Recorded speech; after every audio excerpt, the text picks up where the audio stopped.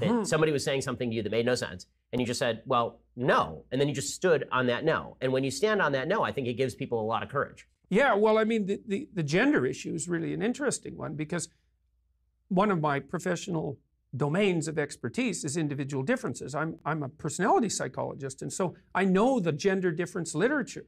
And it's a very solid literature. Well, first of all, it's very solid. It has a 30-year history. One psychologist got the personality models down, so that would be the Big Five model. All empirically derived, straight statistics, right? Brute force empiricism. Nobody had a theoretical axe to grind with the Big Five, except to say, maybe there are human traits, maybe they're encapsulated in language. We can use statistical techniques to find out what they are. That was it. That's the whole ideology. So very, very neutral as far as ideologies go. 5 traits emerge. Okay.